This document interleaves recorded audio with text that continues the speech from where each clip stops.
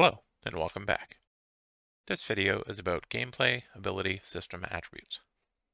Attributes are used for things like range, fire rate, and damage, and just about anything that has a value that you might want to modify using gas. And a special thanks to all my supporters. Thank you for helping me help others. So to use gas attributes, the first thing we need to have is an attribute set. So for that, we're going to create a new C++ class. This will be based on AttributeSet, which says here it defines a set of all gameplay attributes for your game. We're going to call this TD base set.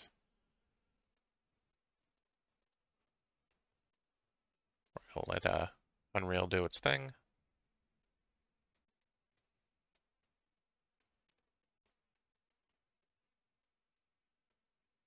With that done, we're going to create two more, which are based on base set.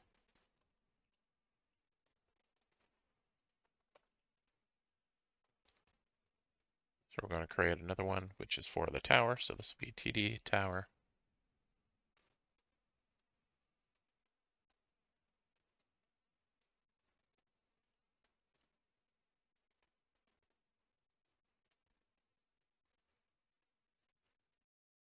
And similarly,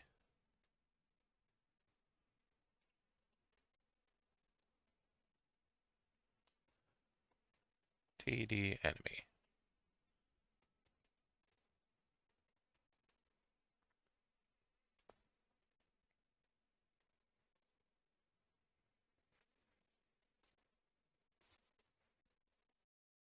With those done, we can close this, close the editor, wait for the red bar to go away at the bottom, hit reload, and we have all our new files. So initially, when you override an attribute set, it gives you nothing. So we're going to replace all this. I'm overriding pre-attribute change and pre-attribute base change. And then I'm adding a new function clamp attribute on change. And then I have this handy macro up here. This macro does a lot of stuff.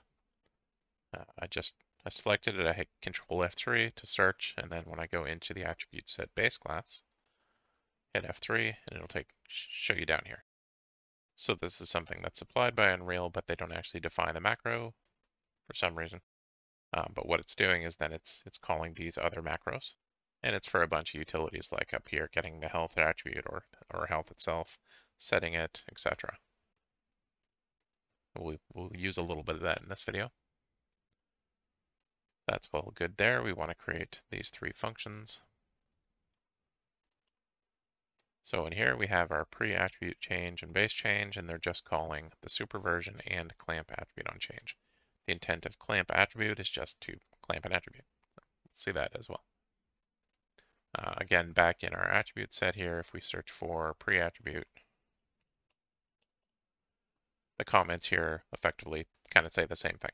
This is what pre-attribute change does, and this function is meant to enforce things like clamping an attribute. So with that done, we'll go into our tower set, replace all this. We're including ability system component because that is used by the macro. And to declare any single attribute, we just want to make sure that it is a U property. We're going to declare the attribute as in f gameplay attribute data, and then we use the macro, sending along the name of the attribute set and the name of the variable. We're also defining a constructor here so that in our CPP file, we can just set default values for the attributes. Similarly, in enemy set, we're doing very much the same. We're including ability system component. We have a constructor. We're defining health, max health, move speed, and damage attributes. And we're going to use clamp attribute on change in this case. So in our CPP file, we're setting our default values as well. And then in clamp attribute on change, this is being called from the pre-attribute functions, and it sends along an attribute and the new value. So we make sure that the attribute that was sent in is the health attribute. We're just taking the new value and clamping it between 0 and our max health value. And lastly, to make this actually work for our tower, in our tower pawn,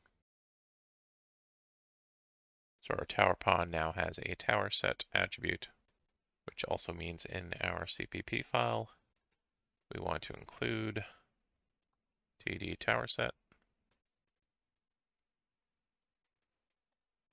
And in our constructor,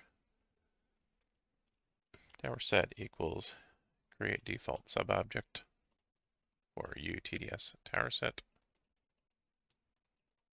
with the name of tower set. And of course, don't forget the semicolon.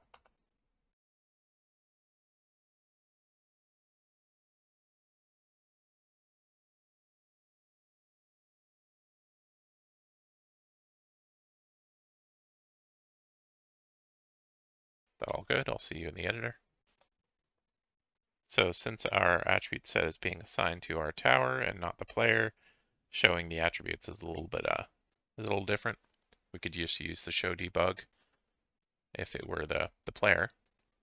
Instead, we're going to just display the values and begin play. So I'm just gonna drag that out. I want to call print. I'm going to append a lengthy string. So this will include range, fire rate, and damage. So to get an attribute value, we can drag in our ability system component.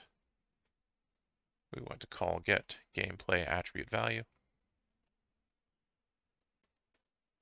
We're sending along the attribute that we want to get the value for. And then that's being converted. Oops.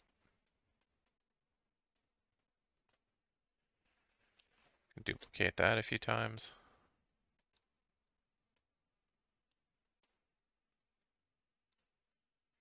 Hook these up.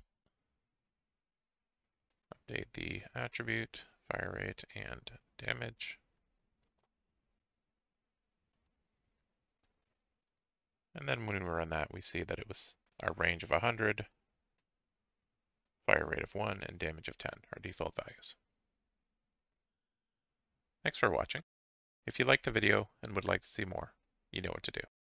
And if you would like to support this channel, watch these videos 2 weeks early, or just download the project files, you can do so through my Patreon linked below.